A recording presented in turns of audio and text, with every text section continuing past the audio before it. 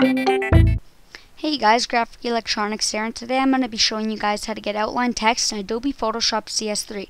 To do this, you want to find the layer that you're going to be putting the text on. So for me, that's just my background.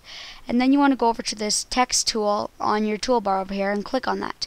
After you've clicked on that, you want to find a spot on your project where you're going to be outlining the text. So just click anywhere on your project, and you can move it after you're done typing. So basically just click anywhere and then type in your word. I'm going to be typing GraphicElectronics, so just type in your word. And then after you've typed in your word, you want to highlight the whole thing. Choose a reasonable font color. I'm just going to use this blue thing, but to change font, you click on that, and then you just move this around until you find a color that you want. So I'll just use that and click OK. And then what you want to do is find a good size. Don't make it too small, otherwise the results won't be as good. And then you also want to find a good font. I'm just going to use Arial to keep it basic for you guys so you guys can see what's going on. So anyways, after you have selected all of that, you want to hold the Control button down on your keyboard and click on your text layer. And after you've done that, you'll see dotted lines here. If you're on a Mac computer, you want to hold the CMD button down and click on that T button.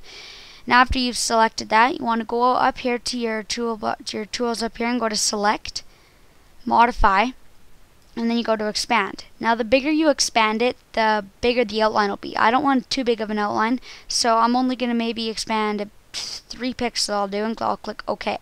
So now you see the dotted lines have expanded. So wherever the white is between your color and the dotted lines, that's how big your outline's going to be. If you don't like that outline, just undo it and expand it a smaller area or a bigger area. So anyways, after you've done that, you want to go down here, make sure that that one text layer is highlighted, and then you want to click this button right here to add a new layer.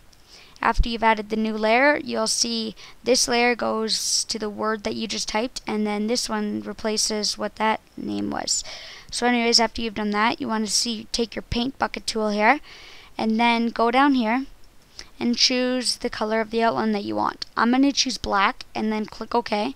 And after you've chosen your color, you want to click anywhere in these dotted lines here, and as you can see, it went all black. So after you've done that, you can just hold your Control D button down to deselect it, or CMD on a Mac, and then you want to go down here to your layer 1 and drag it under the word.